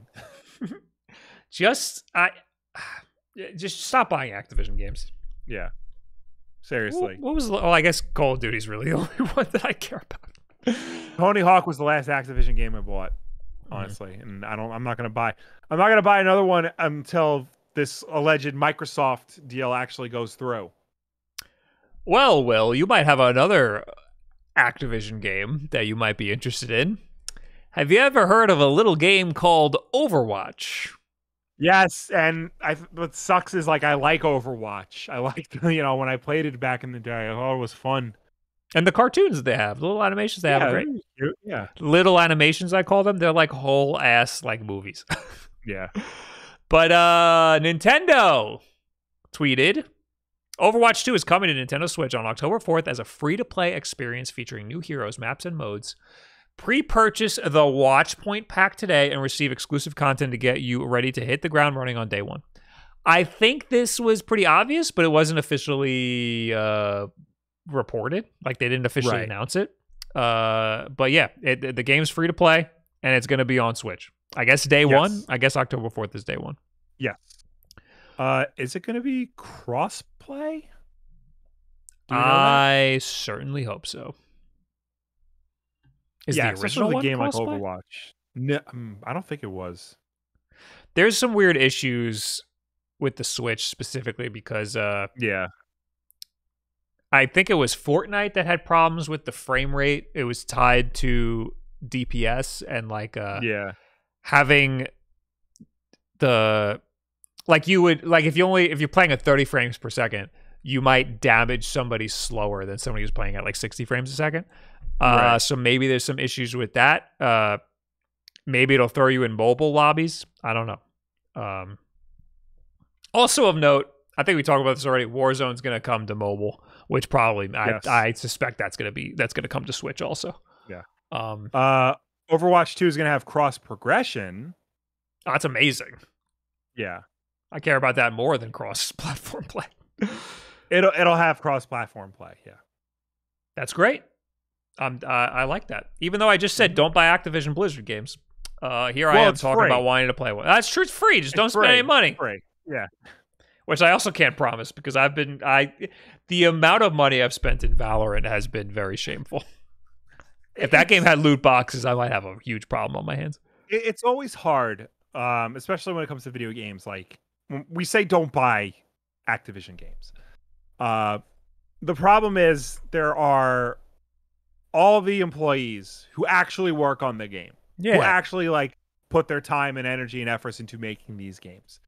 The employees who walk out every time Activision, does something stupid. The employees who risk their jobs, standing up to the toxic work environment. The employees who, almost couldn't unionize to protect themselves, but successfully did. When we say don't buy their games, you run the risk of forgetting about them. And because they're the ones who will ultimately suffer. But at the same time, they don't really see much benefit from the sales of this anyway. It's just a day job it's more or less just a day job for them. They don't get the residuals. All the residuals go to the top. And those are the people who are going to be safe anyway. Sometimes there's like bonuses for how successful a game is and stuff, but I mean, I don't know. And also they like fire whole studios like if they don't. I mean, okay. Sometimes games are very successful and they fire everybody from the studio anyway because they just turn. That's just how games are made. They just turn over like really hard. But if it's managed well, they don't have to do that. I don't know. It's a little song and dance whether or not you want to support a developer or a publisher based on the actions of the higher ups. Yeah. just if you don't like a game, if you look at a game and you don't think you're gonna like it, don't buy it. How about that? Plain and simple. And of course, buying used and pre-owned, the developer doesn't get that money, but you still get to play the game. True. Here's a weird thing. Now we like Aspyr. Yes. For a few reasons, because they've been remaking some great Star Wars games, some of the best Star Wars games. Also, they sponsored me. But looks like they did something kind of fucked up. Aspyr's latest Nintendo Switch release, Star Wars: The Knights of the Old Republic 2, apparently has a bug in it that's preventing players from completing the game. In an exchange on social media, a player reveals how they experienced a game crash after the Basilisk crash cutscene when landing on Odoron, and that there's no way to complete the game in the current state. Aspyr replied back, noting how it was aware there is no way to complete the game currently. The Aspyr tweet reads, "Yes, we are aware, and our dev team is working on delivering a patch as soon as possible. We apologize for the inconvenience and appreciate your patience in the meantime. The issue will be addressed in the next patch, but there is currently no ETA on when exactly it will roll out to players on the Nintendo Switch." So it still doesn't work. Yeah. And apparently this event that crashes the game is halfway through the game. I believe it's like not even at the end of the game. So you can only play half of this fucking game. Yes. So I've played, in terms of like the Aspyr Star Wars ports, I've played the Jedi Knight games, Outcast and Academy. Mm-hmm. In playing them, it was obvious that they were PC ports. They were ports of the PC game to Switch. Warts and all. Mm-hmm. Like I had enjoyed my time with them, but it was clear that the games were not optimized for Switch. They were still the games from the early 2000s. It sounds like the same situation with KOTOR and KOTOR 2 occurred, where they just took the original PC port and just ported it over to the Switch. And KOTOR 2 was notoriously buggy when it originally launched. Mm-hmm. And it sounds like they missed the big one. So I'll say that, yeah, it did seem like a port up to the like Jedi. I played a lot of Jedi Knight 2. Yes. One of the biggest tells was you could plug a keyboard and mouse in and it could like kind of work, but like you can't map the controls. So like you can kind of use a keyboard. So it's like it's the PC port.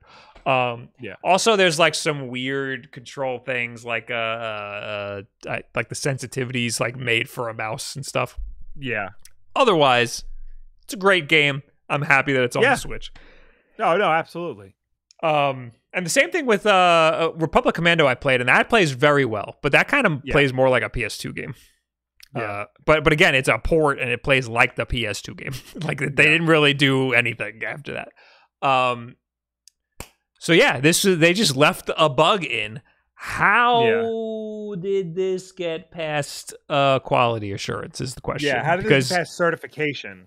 That's it. Okay, so there's quality assurance within the company. Yeah. Like the company has to QA test this to make sure that the game can actually be played. How could you skip this? It's a mandatory thing in the game. And also, certification. Every one of the major consoles requires the games to be certified to be on their storefront. And I recently learned the developer or the publisher has to pay for that certification. Every time you upload something to the eShop, you're paying Nintendo to certify it to make sure that it works. So Nintendo got a bunch of money to certify this game that it could work on the eShop, and they didn't. Yes. They just didn't do that. Yeah. This also goes back to the whole Cyberpunk issue. Cyberpunk should not have ever passed certification, but I believe that it did because it was made by a major company and it was highly anticipated. So they were like, people are going to buy it anyway, and we trust these guys. They always make great games. Yeah. So this was a weird oversight on multiple levels. This is a game that you are buying that don't work right. Yeah. Especially like, I mean, I feel like it's different if it's like a new game because like you don't know how long that game's supposed to be. Maybe it's just supposed to end then. But like this is a game we know and have played for many years. So we know we're buying it with the intent to play 30 hours of it. And now we can only play 15. It's a game that like works on other platforms. Like you buy it on Steam and it works. You buy it on you can buy the original Xbox versions of KOTOR 1 and 2 and the Jedi Knight games and Republic Commando on Xbox One right now through backwards compatibility, and those work fine. Those have been patched to work fine and run in 4K if you're on a Series X and S. So yeah, this is a really big black eye. Very strange. This is very I don't know. Yeah. It's very weird. Like I haven't seen anything wrong with Aspyr other than like they really are just farting games over to the Switch. They're like doing almost no work to them. I mean, and this proves they're putting the games. At least they're putting the games on Switch. At least they're doing it. Yeah, I'm happy that it's just being done. Yeah. But this is showing that they really aren't doing anything to the games. They're just fucking farting them over there. Yeah. Circus says Aspyr has botched every launch so far in some way, like this with major bugs. Jedi Academy multiplayer servers were being intruded by PC players at launch who trashed on the new console players, and they took weeks to patch it. There's still a lot of issues with that situation today. I remember that. Yeah. I don't remember that. Yeah, because Jedi Academy has online multiplayer on Switch, and they basically made it a crossplay, which meant all the PC players would come in and just wreck house because they have an unfair advantage because they have a better version of the game. Yeah, I mean, that sounds like they just farted the game over. Yeah, that's terrible. Yeah. Listen, I've only ever played Jedi Knight 2 and Republic Commando, and I had a great time with those. Yeah. With Jedi Knight 2, you can kind of tell that it was just a PC port. Yeah. Republic Commando kind of just worked fine. I played both Jedi Outcast and Jedi Academy, and I had fun with them. I enjoyed my time with them, but it was clear that they were PC games originally with minimal work done to make them work on a console. Yeah. And now we know you need to do a little work. Yes. Anyway, apparently there's controller shortages for Xbox. Yeah. So it's not just consoles that you can't find anywhere. Microsoft has acknowledged a shortage of Xbox controllers after many major retailers sold out completely this month. At the time of writing, major retailers in multiple regions are completely sold out of Xbox wireless controllers, and the peripheral seems to be particularly scarce across Europe. In the UK, there are currently no controllers in any color in stock at retailers Game, Smiths, Argo, Currys, or even the official Microsoft store. Amazon UK is one of the few retailers with a stock of carbon black controllers, which was newly added today. It was sold out yesterday. Third-party prices on Amazon for the black controllers start at £94, nearly double the official price. The situation appears to be similar in many regions, with Reset-era forum users discussing their difficulty finding the controllers in various countries, including Australia, France, the Netherlands, and Germany. Xbox Design Lab appears to still be taking orders from players wishing to buy and design customized controllers. The Design Lab site continues to claim, "We aim to have the controller in your hands within 28 days of placing your order. It is not clear if this remains the case or if it hasn't been updated." Xbox confirmed the controller shortage following an inquiry by VGC, attributing it to supply disruptions.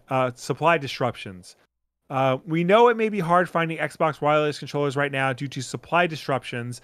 We are working as fast as possible with our manufacturing and retail partners to improve this. Please check with your local retailer for availability. Stock seems to be somewhat more readily available in the US for now, with availability in the Microsoft Store and Best Buy, although some sites such as Amazon and GameStop are currently only selling pre-owned controllers, suggesting supplies aren't plentiful in the region. Shortages of console hardware are nothing new in this generation. Global chip shortage has meant that both Xbox Series X and PlayStation 5 have been in extremely short supply since the launch 19 months ago, with stock selling out almost as quickly as it arrives. Peripheral shortages have been less common, however, and it remains to be seen how quickly Xbox wireless controller supplies can be replenished to a level where they are readily available in all stores again. For now, anyone in Europe looking for an official Xbox wireless controller will have to either hope they get lucky and find one in stock somewhere, or go with the less straightforward method, such as buying a customized controller via Design Lab. Have you seen the new Design Lab colors? It's fucking sick. I have not. I'm looking at you on screen right now. They got a lot of nice stuff. You could do metallic buttons and shit, like D-pad and shoulder buttons. Oh wow, it's friggin' awesome. I don't want to buy any more controllers. Yeah, I have so many Xbox controllers. If they made this Elite, I would for sure get it. Yes, absolutely. But I have enough freaking Xbox controllers. But even if I did do it, apparently I wouldn't get mine for a while. Yeah. That's really strange that they're having issues on controllers. Yeah. I'm surprised. I mean, I guess I'm not surprised because like everything's slowing down and stuff. But this is the first time you're hearing like peripherals and major peripherals like controller being affected by it. And I think it's especially hard for the Xbox controller because that is, probably the most versatile controller on the market because people use that for PC gaming. You can use that for your iPhone and your Apple TV. Yeah. Yeah, I mean, the Xbox controller is the most versatile controller you can get because it just works with everything. Yeah. It's weird because there's rumors now that PlayStation is working on a pro version or an elite version of the DualSense controller. Interesting. I don't know. I wonder. Well, I mean, PlayStation's got shortages of whole ass consoles, so yeah. I mean, I'm sure they have. I'm sure they're going to run into some shortages of the controllers as well at some point. Yeah. Anyway. Yeah. Also, you know what? I would buy a Design Lab controller if I could swap the D-pad with the thumbstick. That'd be crazy. Anyway. Yeah, I don't know if you'll get that from Microsoft because like that shape is the Microsoft shape, Yeah.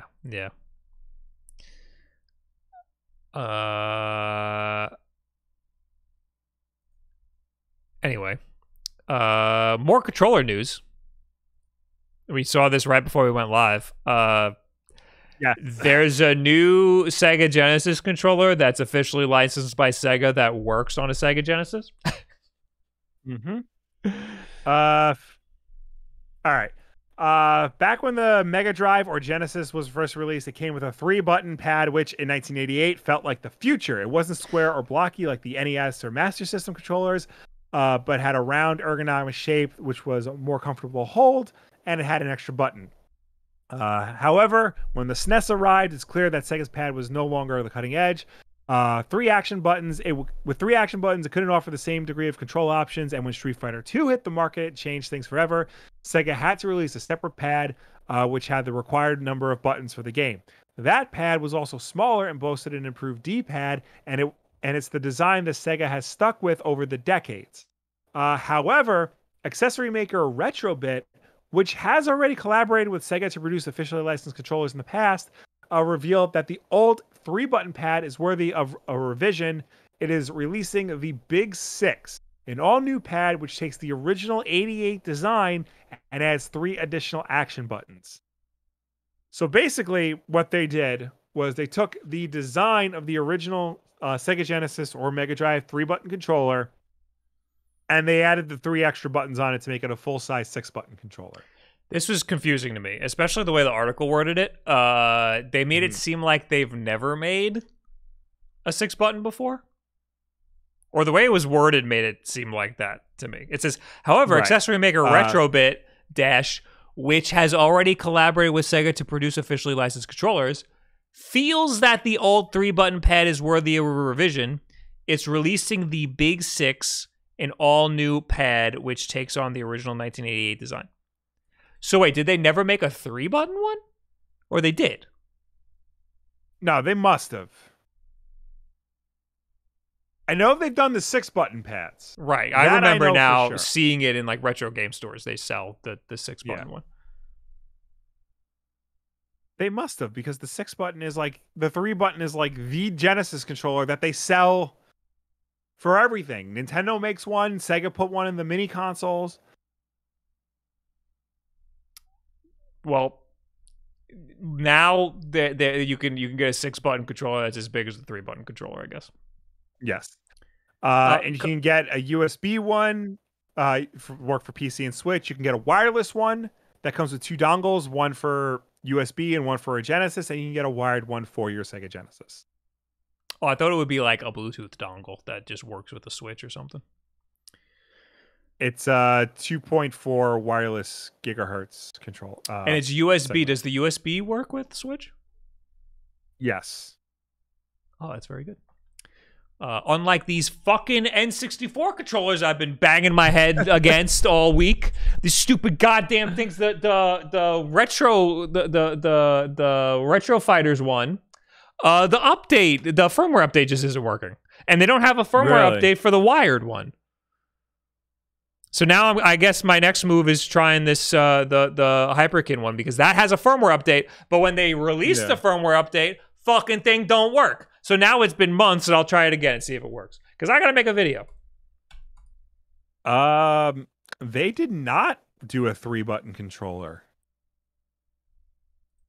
I'm on their website now. They only have 6-button controllers for Genesis. Very weird. Unless it was like out of print. But it sounds like they just didn't do it at all. Yeah. There must have been a reason for that.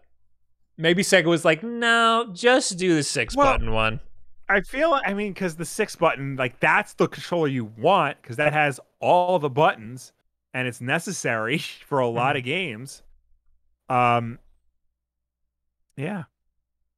I do like the idea of this Big 6, because it's the bigger size of the 3-button controller, but with the 6-button layout. Probably what Sega should have done a long time ago.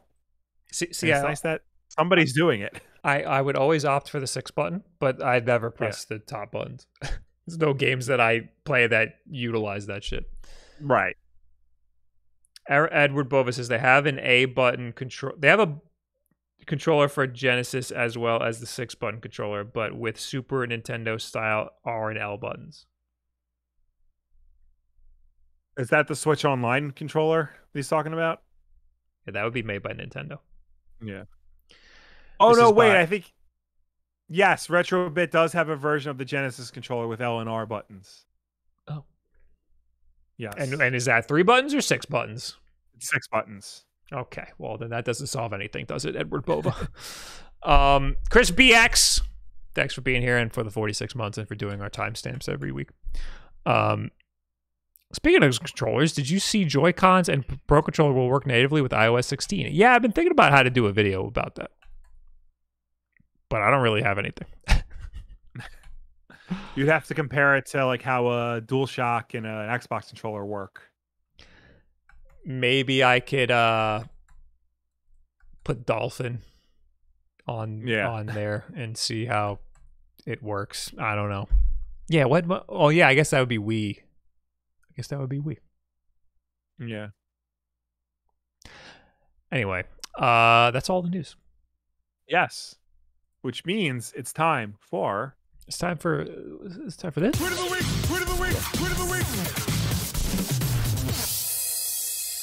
Ah, god damn it! The tweet of the week was suspended. Ah, god damn it! Wow. All right, it was just a picture of steak. Okay, it was a picture of steak, but it was like really. It looked like this. It looked like this is a good one. Give it a second to load. All right. The steak looked like this. Okay. It was very well done. And the tweet was, "This ain't even well done. This shit is congratulations." That was pretty good. That is good. That was pretty good. I like that one a lot. I don't know why. I saw one. It was a chart of like all the different like doneness of steak, and it was like rare, medium, medium well, and then instead of well done, it said something my parents never told me. Oh, that took a while. It took me a second. Yeah, it takes a second, but like, oh, I like. It took me a second. Yeah. I have an unboxing, but I kind of unboxed it already. Okay. Oh yeah, this is it. All right, it's this thing. Check this out, guys. I just saw this little show and tell. I got to unbox it. I got a hair in my mouth. It's one of my favorite things. It's one of these keyboard controller guys. Oh boy. Where's my unboxing? There we go. Oh, the unboxing camera. Unboxing camera is broken. Oh no. Oh boy. Oh, this is fun. Oh, this is fun. Okay, yay! Yay. Yeah, I was gonna say I've seen that before. Not this one, idiot, stupid idiot. This is very similar to this one that I have, and also kind of this one. So this is the nice one. This is the Snackbox Micro. Right. It's all buttons. It's an all button style fight pad. It's got clicky keyboard keys in it. But the left side is individual fingers for buttons. So it's left, up, right. No, I fucked that up. Left, down, right, up. Which listen, it's not as confusing as it looks here. You got to try it. But I got something that'll be a little easier for you to wrap your head around, Will. These do WASD. So this one is basically just a freaking keyboard. Right. And this is one that I got off of Etsy. That has what I think is an Arduino in it that mimics an Xbox 360 controller. Okay. So this works with basically everything, which is great. It's a little tiny, so I kind of don't like that about it. But it works with everything. It's good. And I have an adapter where it can work for the Nintendo Switch. I also put super clicky keyboard keys in here. Right. Now I have this, which is like the best of both worlds because it's an arcade. Let me friggin' unwind it here. It's got the arcade buttons styled. Right. It is all 3D printed. It's got arcade button styled things, and it's got keyboard switches in it, but they're not as clicky as I would like them to be, but they're pretty clicky. And then the left side is the WASD situation. Yeah. It's still a little tiny, though, now that I think about it. Yeah. And this is pretty cool. It was, I got it on Etsy from Keyboard Arcade for $82.66. Which is not cheap. But I think this one that I had previously was like 100 and something. So they're not cheap. Well, I mean, custom controllers are expensive in general. Yeah, someone's making these. Someone's 3D printing this stuff. My only gripe with this thing is it is an Arduino, and they didn't put the like firmware on the Arduino to make it mimic an Xbox controller. So right now it's just a generic like control pad, and that makes it really hard to adapt to other consoles. So like this little adapter here is a Mayflash adapter that will adapt basically anything to work with the Switch, which is what I had plugged into this one to make it work with the Switch. But this won't work with this because this is not an Xbox controller. It's a friggin' generic gamepad.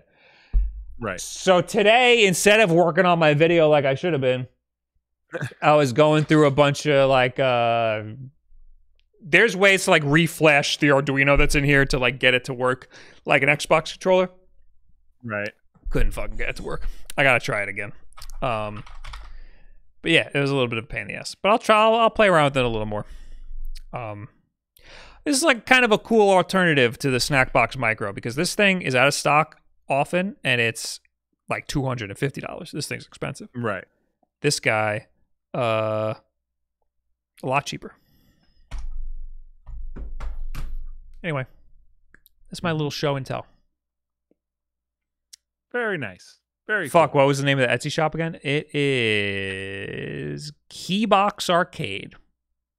And again, it's just a generic fight pit. Like, it works on PC and Mac. And it works with emulators and stuff. You can get it to work with like Steam games through Steam. But it's not going to work on Switch unless you fuck with it. Yeah. And it's not going to be easy. So don't get it if you want to use it for Switch. Anyway, now we'll talk to you people. Yes. We will start with people who left comments on last week's WULFF Den Podcast over on the YouTube channel, youtube.com/WULFF Den Podcast. Oh shit, he did it like when the show started. Yeah. Excise said, very chill show, nice to put on after work while playing Switch. That's very nice. Thank you. I'm glad you can chill while I'm yelling and screaming over here. Chubbs the Owl says, I think you forgot to mention Aliens Fireteam Elite, which came out last year or earlier this year. Not that I blame you. It wasn't received very well, so everyone kind of forgot about it.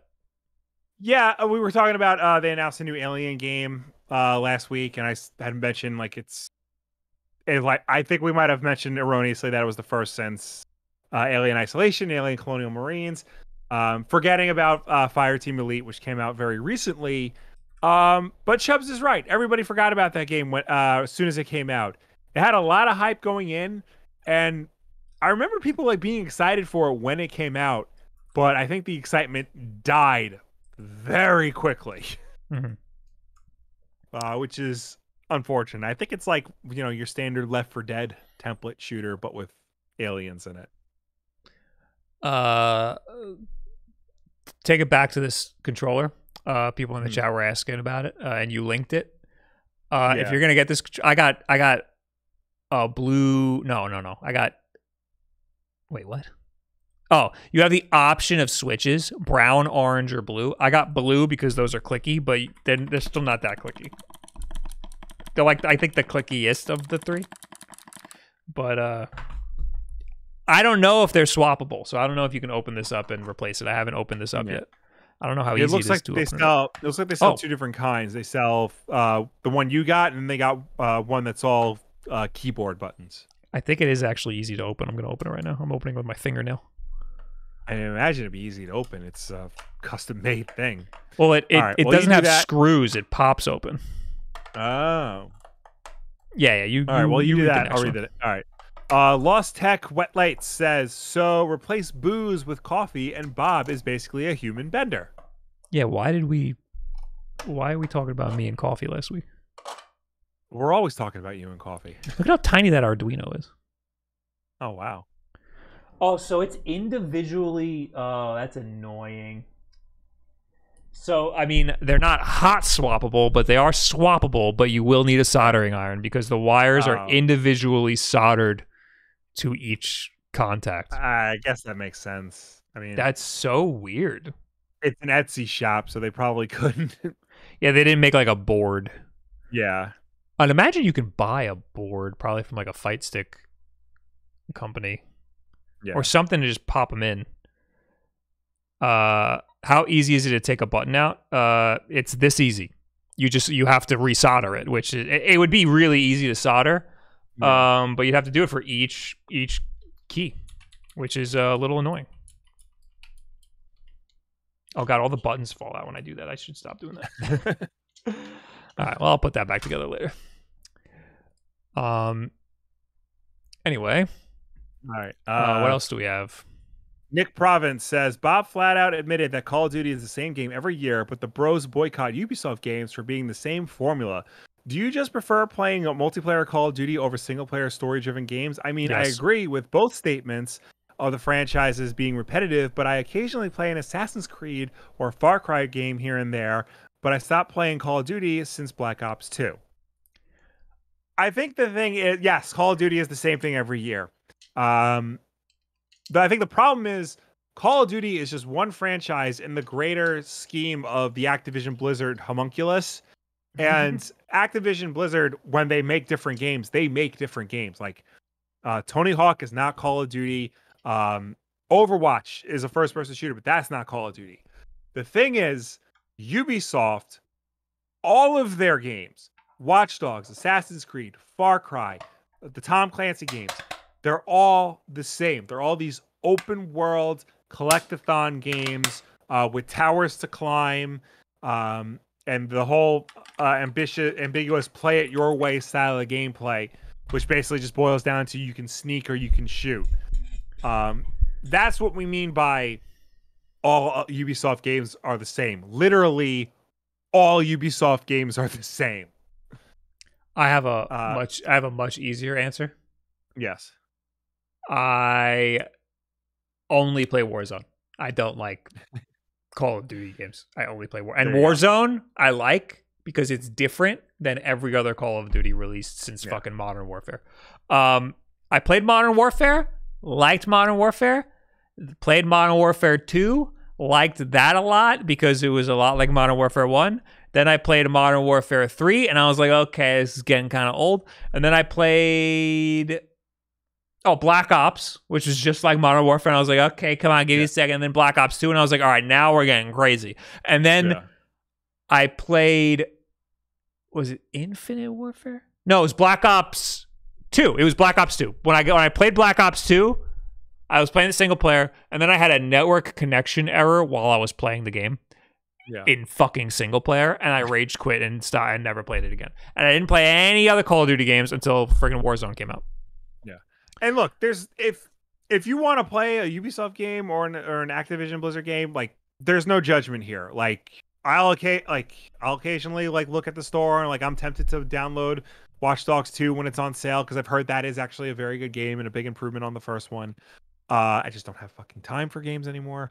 But you know, we all have our, you know, little problems with every game developer out there. And I think Ubisoft and Activision, you know, the two biggest publishers out there, just seem to have the biggest problems out there. So MetaSension just linked, I think the board inside the controller is a zero delay encoder. And it's this little guy, a little tiny guy that comes with these little wires, and you could just plug them into friggin' arcade buttons. You can make anything an arcade button. That's pretty crazy. Get that. It's for PC games. Does it pick up as an Arduino? Because if I'm going to do something like this, I want it to register as an Xbox controller. Because then it's so much more versatile. Mm-hmm. That's pretty cool. I've been wanting to start like fucking around with like making whole ass controllers. So this is pretty cool to see. But I did download the whole Arduino like software and shit today, and I wanted to blow my brains out. It was a nightmare. Yeah. And I thought I bricked it, but I didn't. Last is the glow cloud with, I thought it was generally agreed upon that the cookie is the worst part of the Oreo. Listen, who said that? Who said that? Okay. I agree if it's the chocolate cookie. Not a fan. No. I disagree, but continue. You need a little. Look. Is this because it's the worst part of the cookie? Doesn't mean it's bad. No, it's the filling is what gives it its personality. You know, otherwise it is just a cookie. You know, the different fillings are what gives it its personality. But the cookie on its own is fine, and the cream on its own is fine. You put them together, and that's where you get magic, baby. I would say that is true for the vanilla wafers. The store by me, I was trying to find like the vanilla Oreo thins, but all they had were lemon flavored golden Oreo thins. Yeah, ew. I don't want that. I want regular ass Oreo thin, golden Oreo thins. Anyway, now we're in the chat for a hot minute. Silent Mongoose says you can trash the cream and be fine. Then you're not eating an Oreo. What does that mean? You could trash the cream and be fine. You can get rid of the cream and like just eat the cookie. Okay. And it's not an Oreo. I do Oreo surgery. I take the lemon cream and put it on the chocolate cookie. Well, that's different. I need to know. That's just I need being to know mad what scientist. that's like. I need to know what that's like. Did you see, like, I think Nabisco sold Ritz Oreos where like half of it was a Ritz cracker? And like my friend just bought Ritz and bought Oreos and just made it him fucking self. Whoa. Yeah. Whoa. Is that peanut butter? Oh, yeah. Yeah. That. But then it's got vanilla. Oh, I guess it's like it's kind of like having marshmallow fluff and yeah, Nutella and peanut butter all together. Can I buy this? Yeah, it's well, you get it on eBay for $100 or $350. Yeah, my friend was looking for it. He said it was sold out. So he's like, I just bought Ritz and I bought Oreos. Limited edition 1 in 1,000 rare order confirmed free shipping. Jesus Christ. All right, who wants to be the whale? Yeah. Who wants to ship that to our P.O. box? Wait, what is this? This is the official website. Oh no, the snack you didn't know you were waiting for has sold out. Oh, piss.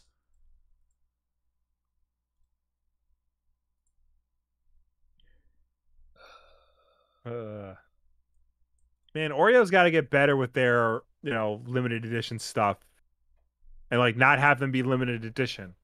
Because I don't want to buy Batman Oreos on eBay, and I don't want to buy these on eBay. Hold on, the site was just updated. Piss! The snack you didn't know you were waiting for is sold out. It's crazy that they would write that. Yeah.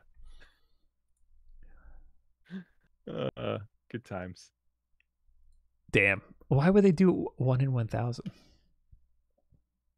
I don't know. I guess they just expect you to make it yourself, which you could easily do.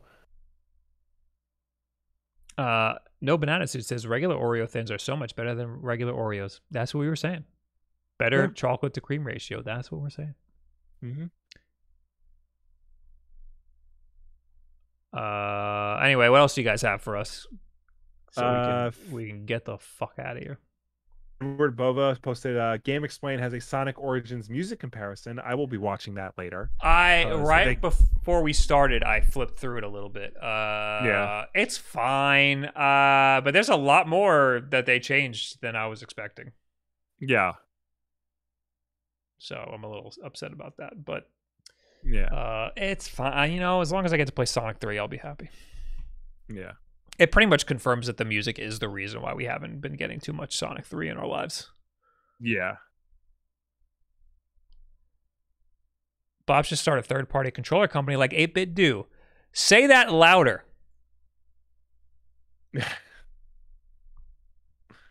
Why? Say that loud enough so my girlfriend can hear it. But what would your niche be? Because everybody makes controllers. What would your niche be? Well, I would just make controllers that I want. Like, I want the D-pad to be where it is. The problem is, like, I've talked to Layer Shift about this before, and he's always like, what would be the perfect controller for you? And I'm always like, kind of just the 8-Bit do Pro 2. Kind of just already did it, Right. But I like this sort of situation. Like this is just somebody just 3D printed this and put it together, and I just spent $85 on it. Because there's nothing like this, and you can get really wacky with stuff like this, with custom made stuff like this with clicky buttons. And also, I would like some clickier buttons, and also I would like it if the switches were hot swappable. So like, there's ways to iterate off of stuff that people are already doing. Right. And also, there's people on Etsy and stuff who make who take pro controllers and elite controllers and modify them to make the buttons clickier and change the colors of them and stuff. So there's plenty of room on the market for the things that I'm doing in YouTube videos. Just sell them. Yeah. Bob would make controllers for the 3 other humans that want to play everything on WASD and change their minds on the layout every 18 hours. Okay, dude. How do I ban somebody? Jay Kennett says mine. I guess he's his favorite controller or his dream controller. I think would be the Wii U Pro controller shell with offset sticks with clicky buttons. If more games use them, analog buttons and triggers. I actually liked the Wii U Pro controller because it had the analog sticks up top and the D-pad and the face buttons below, and I think that like makes a lot of sense because those are the two sticks you use the most. So have them like right where your thumbs naturally go. Yeah, I liked that layout, but what he described, offset sticks. He just described an Xbox 360 controller. This is just an Xbox 360 controller. Yeah. If you move the buttons and the thumbstick, then yeah. But yeah, no, I think for a lot of games, the thumbsticks at the top actually kind of makes sense. Yeah. And it felt good using it like that. But yes. But PlayStation has them on the bottom, which kind of doesn't make any sense. Other than having the D-pad at the top, but I don't use that for PlayStation games. And then Xbox, the offset's kind of cool. I'm kind of cool with the offset on Xbox. Yeah. Bob's controllers come exclusively in the colors you'd expect from a hardcore drummer: pastel pink and teal. You know, I built a snare drum back in the day, which sounded like absolute shit, but I was in a lot of denial. And it was like bright green with blue stars, right? Yeah, it was like a mint green with blue stars, and it had giant holes in it, and it was just fucking sounded horrible. Anyway. Anybody else? Bob's controllers would be a lifestyle brand. Imagine his slick commercials. Thanks.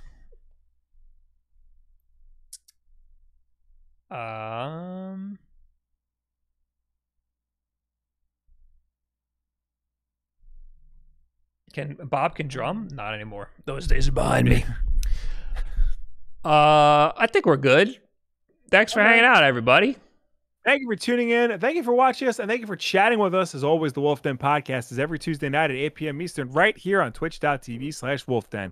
If you can't make the show for any reason at all, we always put it up as an archive version over on our YouTube channel, youtube.com/WULFFDEN Podcast. So go check us out over there on demand whenever you want. If you prefer to listen to us rather than watch us, you could do that as well. We're also an audio podcast on anchor.fm/WULFFDEN Podcast and your preferred podcast service of choice. But no matter where you get this show from, folks, please be sure to subscribe, rate, and review us because that helps us with placement on all of those respective platforms.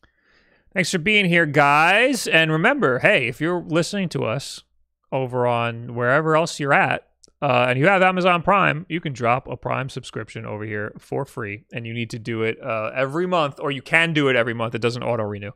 So come support us for no additional cost. We would very much appreciate that. I'm trying to get a Lamar Zoko. Go watch Jackson. It's rare that he gets a raid from me because I'm usually live after him. And I gotta go make a whole ass video now about these fucking controllers that I can't get to work. Thanks for being here. I'll see y'all later. Goodbye. Bye.